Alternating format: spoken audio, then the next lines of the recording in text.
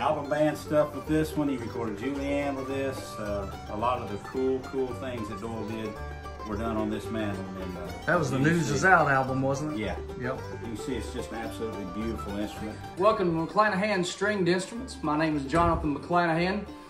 I wanted to show you this mandolin here. This is a Paganoni, dated November 23rd, 1980. And I remember being when I was a kid, watching this mandolin. Doyle play this mandolin all over the festivals and everything, and on TV. It's ironic to have it in the shop today because this mandolin right here was one of the first mandolins that really set my heart on fire for the mandolin. Obviously, Bill Monroe's was first, no doubt about that. But this one was right close to that. And I've always been a huge fan of Paganoni mandolins. I've talked to Chris Paganoni, the father, the maker's son, and it's just what a legacy that Paganoni carved a path for all of us luthiers, and it's just a beautiful mandolin. Ricky Wasson is the owner, and he talked to Danny Roberts about it needing a new fingerboard and also a neck reset. Me and Danny looked it over, and it is actually separated right here, not just stress cracks in the finish, but it is actually separating and lifting up and in need of a neck reset. So, and also a fingerboard, and needing a fingerboard as well. The fret intonation's a little off, so we're gonna get that corrected too, but gonna get digging into this.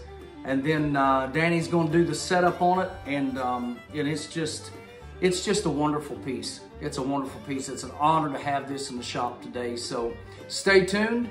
I'll be showing you in-depth pictures of all this. Here we go.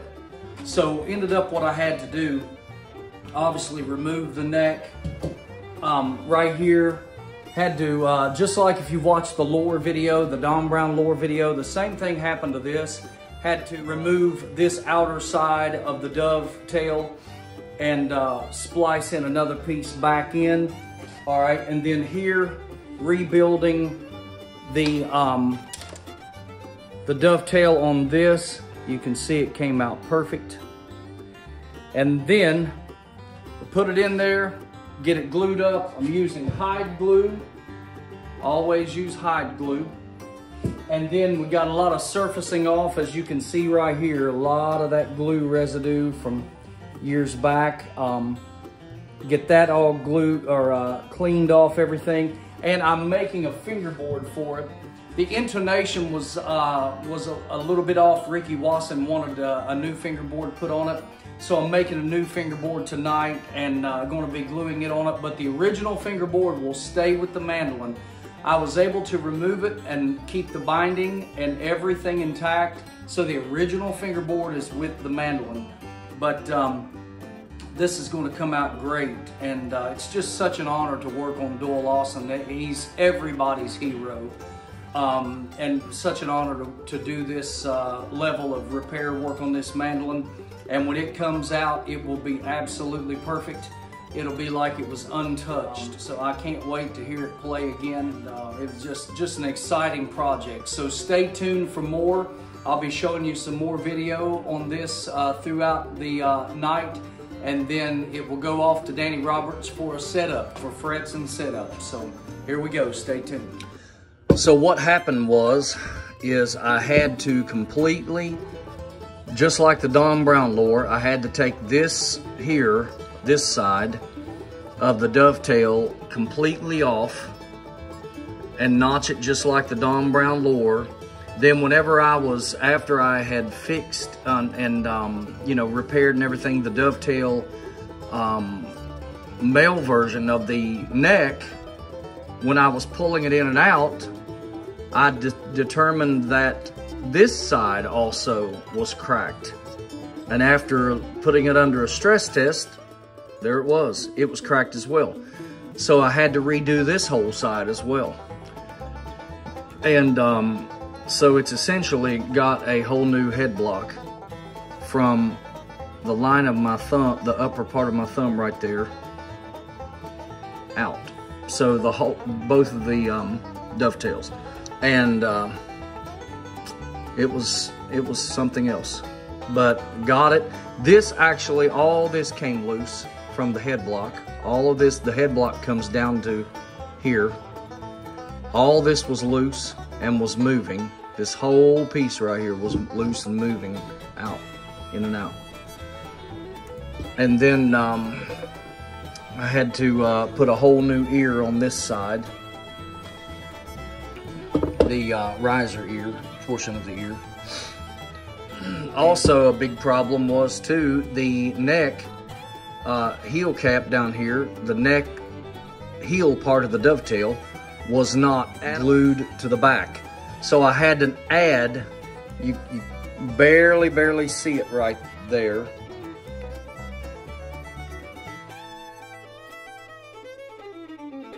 I had to add an 1/8 of an inch shim to the bottom, squared it up, everything, to get it to glue to the back to anchor it down. And then after that, put a new fingerboard on it, and exact specs to Doyle's. Got the original fingerboard with the original binding in there. I had to give it a speed neck ultimately because where this was hanging over, and whenever it got it at the right dimensions, I had to reshape all of this. Whenever I started getting this right, it always blends in, and then I just ended up having to do the whole neck. But it does look relicked and all that. I relicked it to match the instrument, so there you go. And it's getting ready to go off to Danny Roberts for a pro setup, and they just come out phenomenal. All right, we're just off the bench today. We're in here at Jonathan McClanahan shop, and we've got Paganoni number 30.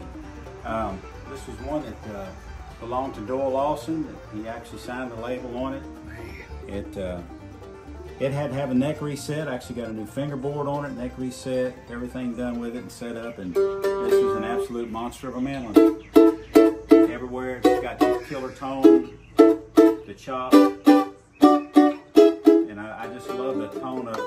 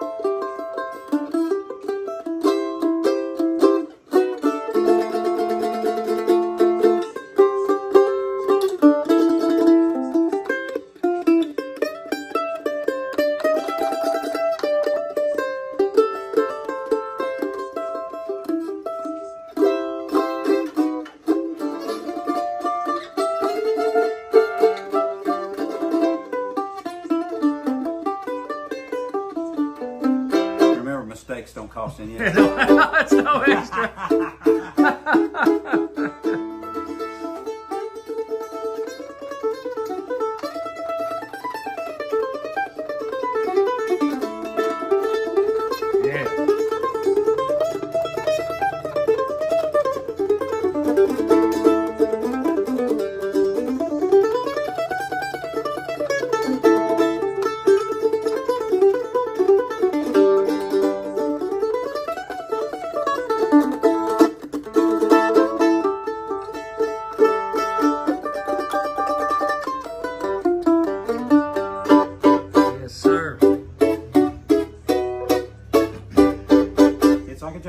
You ain't wrong. Thank you so much, Ricky. Thank you for letting us. It's such an honor and privilege. Thanks for all your hard work. Oh, thank you so much. It just appreciate you, man, such a legendary instrument, and It's an honor to know you and work on this instrument, buddy. We really